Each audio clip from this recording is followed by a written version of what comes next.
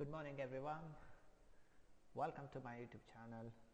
Yesterday we discussed about carbohydrates and the introduction, the definition of carbohydrates and the classification monosaccharides, disaccharides and polysaccharides. We also discussed about the applications and their importance. So today we will start a fresh topic under carbohydrates only, that is cellulose based water filter. So what was cellulose? Cellulose was an example of polysaccharides which is found in plant. That's what we discussed yesterday's class, right? So cellulose based water filters are filters made from the cellulose, a carbohydrate polymer found in the plant cell wall.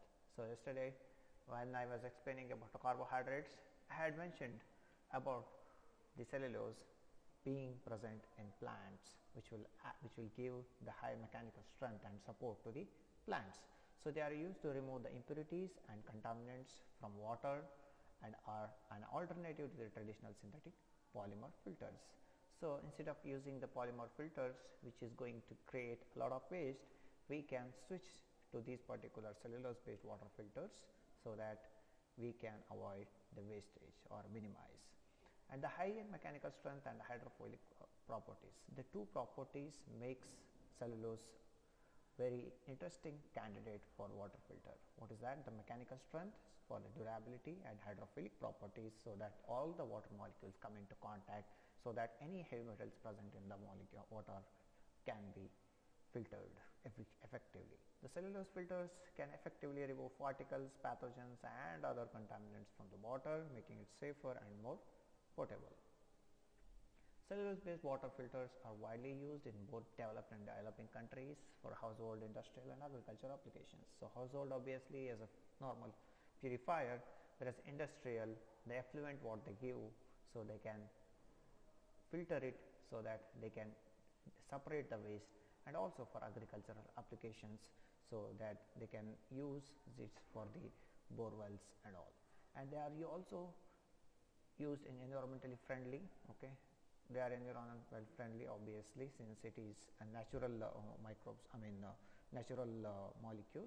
So it's obviously environmental friendly and alternative to traditional filters, as they are biodegradable and can be produced from renewable resources.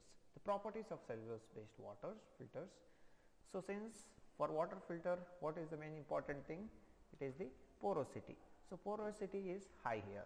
So high porosity, biodegradability. Why do we need biodegradability? In the introduction class I had explained. So biodegradability is very necessary, so that it cannot be, it will not become as a waste, like a polymer waste. Most of the polymers are not biodegradable. That means the microbes cannot eat them up. So that will become as a hard waste, hazardous waste, or any toxic waste kind of stuff. So if any material is biodegradable, that means that can be degraded by the microbes. Then cost effective, definitely, as a natural resource and renewable resource, and good mechanical strength and chemical resistance, since there is no much chemical reactions which is happening in these particular structures, so it is chemically resistant. And then large surface area. Any molecules, if you go to the molecular, to the micro or to the nanoscale, as you go on decreasing the scale of the structures, what happens? Their surface area will keep on increasing. And why do we need surface area? Because the more the surface area, the more the reactivity. So here for filtration, it will be better filtration. So the effective or efficient filtration can be achieved. The next, importance of cellulose based water filters. What are the importance? The first thing is safe and clean water we get. Sustainability, which is very important concern as of now in the in the era of global warming. And affordability, versatility, not only for water purification or not only for household application, you can use it for industrial application, agricultural applications and so on. And alternative to the synthetic filters. So synthetic filters create waste, we can minimize the waste. Advantages, so environmentally friendly, definitely cost effective, high porosity, versatile, good mechanical strength, chemical resistance and large surface area. What was the importance was there, the points? They will simply be the advantages for the cellulose based water filter. So limitations, so there are obviously everything will have some limitations. Here also we have got some limitations. The first thing is low resistant to high temperature. at higher temperature it is low resistant. That means sometimes it may degrade because of the high temperature. So that is why this is one of the limitations. The second thing, low filtration efficiency for certain contamination. So certain contamination it may not be able to filter properly. So the third thing, that is limited lifespan. You cannot use it for for more than years and all, right? So then difficult to sterilize. So to sterilization is difficult here. Why? Because we are having the natural sources. So if you want to sterilize, you need to heat it, right? So if we heat it, what happens? This particular structure, cellulose, might get degrade. Then difficult to sterilize, so may clog easily, because the clogging is very common thing in this particular cellulose based filter, because it is not properly or designed as we design for normal filters. So what happens, the waste keep on, if the heavy metals are more in the water, so the clogging can be more, that they can block the pores, then they may affect the water taste. So that was about the importance, advantage and applications of the cellulose and the introduction. So let us see about how we can construct the cellulose based water filters. There is I will just give you the general approach. The first thing what you have to do is you have to select the cellulose material first, right? So how it depends on the desired properties, what you want from this particular material, the cellulose material. I need strength, porosity and chemical resistance. These are the three major properties I will look for, and then based on these, if it is good at strength, porosity and chemical resistance, I will select only that particular cellulose material. A common cellulose material include a paper, cotton and wood fibers, for example. And then the second step is cellulose preparation. You need to prepare this particular cellulose. Now it's a very rough cellulose. No, now we have selected. Now you need to prepare it. How you prepare it? You cut it into a small pieces, wash it to remove the impurities and dry it for the use. Now after cutting, now you need to prepare the layer. You need to form the layer. The third step is layer formation. So what you will do, either idea is to prepare the layer. You follow whatever the method is. So most of the commonly used method is stacking it or compacting it using the heat and pressure. And then once you have a layer, the fourth step is filter medium attachment. You need to attach the filter medium. Now the cellular layer is attached to the particular filter medium. For example, what is filter medium? It can be the mesh or a supportive structure to provide stability to this particular layer. Now you have prepared a layer, right? You need to have particular support for that. So that will act as a filter medium, and it also increases the filter surface area. The fifth step is chemical treatment. Now you need to treat this particular layer with chemically. Why we need to chemically treat this? Because we can increase the hydrophilicity, so that more water can come into contact, and also we can add some antimicrobial agents, so that if any microbes are present in the water, that can be degraded or that can be killed by these particular antimicrobial agents. The sixth step is the housing assembly.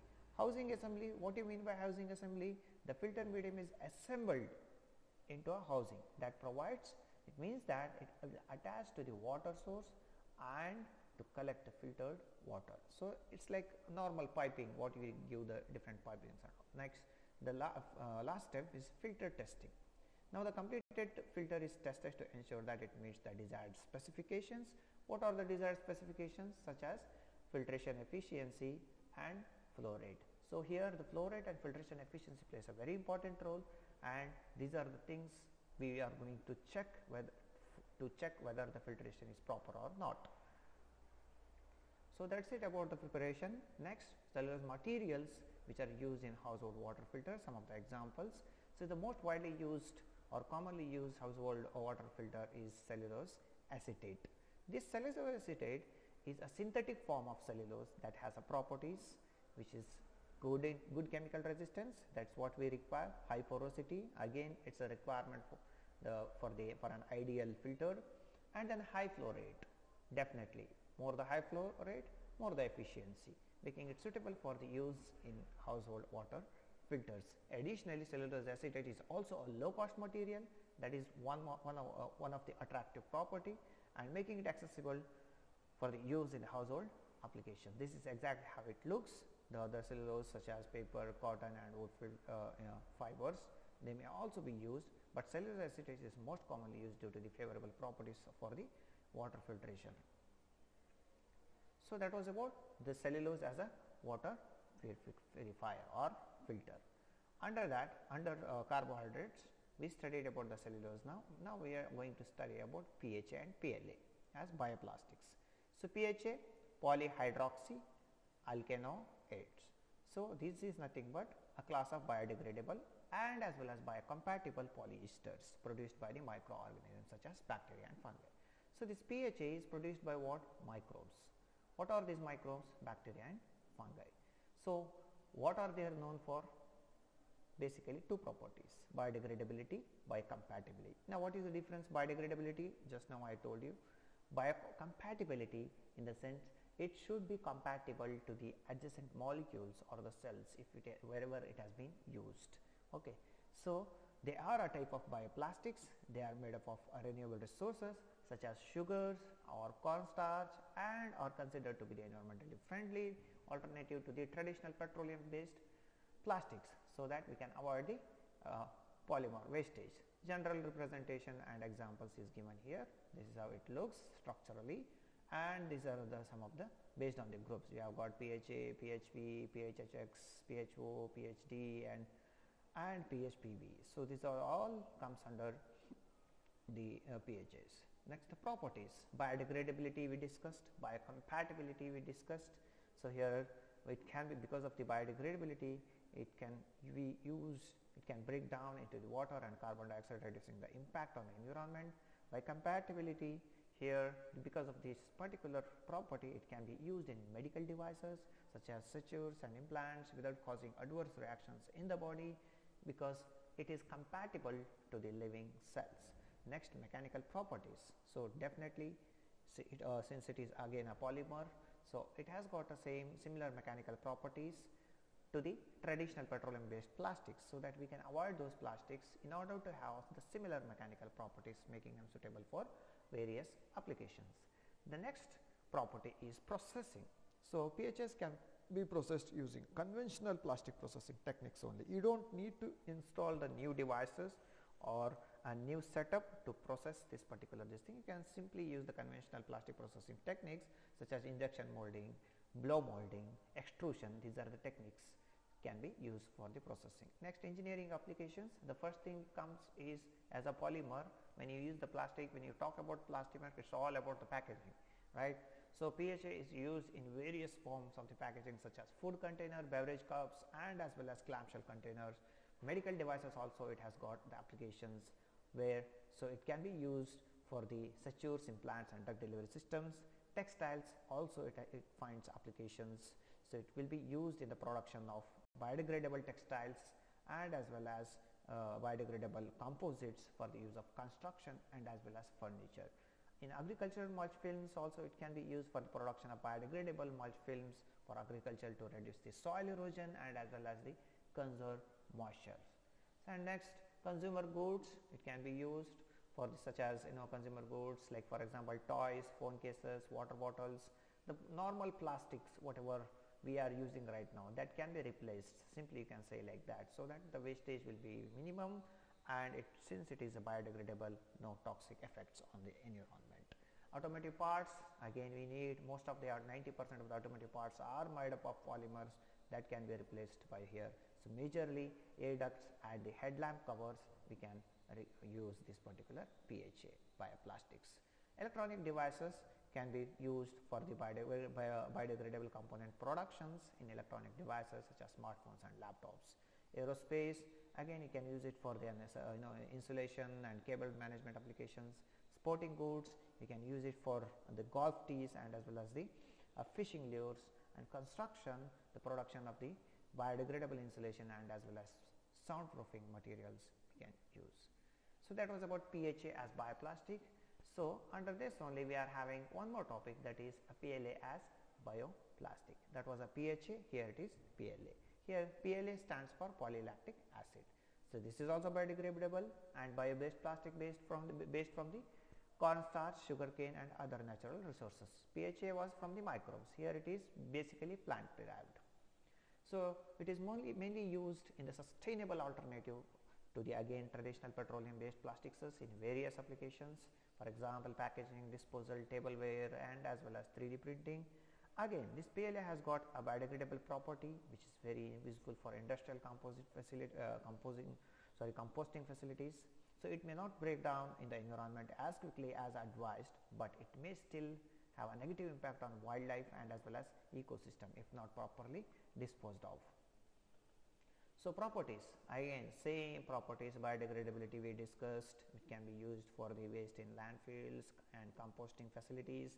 Renewability, again since it is not dependent on the petroleum resources, so it depends on the renewable resources, it will be a renewable, that's how it will be very useful.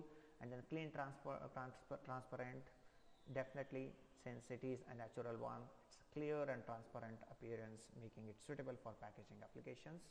And heat resistant, so PLA has a relatively a low melting temperature, so that it is not recommended for high heat applications, but it can maintain the shape and stability up to 60 degrees Celsius. Usually for packaging applications and automotive applications and all, this temperature is enough. Okay. Biocompatibility, PLA is a non-toxic and biocompatible. I already discussed about biocompatibility, the same thing here. So it can be used for food packaging and as well as medical devices. And stiffness and strength, so definitely since it's a polymer, also it is having good stiffness and strength, but not as strong as the traditional petroleum based plastics. And next, printability. So PLA is a commonly we can use a normal common 3D printing due to its good printability and ease of use. So let's see the engineering applications of these particular bioplastics, that is PLA bioplastics. Automotive parts, as we discussed, again for the air ducts and the headlamps covers we can use. Electronic devices, as we discussed for PHA, it is again the copy paste because both are bioplastics. Aerospace applications, it has got a separate applications in specifically aerospace application, production of biodegradable parts in aerospace applications such as insulation and cable management. Again sporting goods, golf tees and the fishing lures, construction, again copy paste, insulation and soundproofing material. Agricultural equipment, same thing for as seed trays and the greenhouse applications. This is one example which one application which has been extended here, which is not there in the PHA. Then medical equipment, it can be used for the biodegradable components in medical equipment such as diagnostic equipment and as well as hospital beds. Now most of the hospital beds and equipments, these devices are either covered or their composition is 90% or 70% is of polymers. Those all things can be replaced. So the very next topic is nucleic acids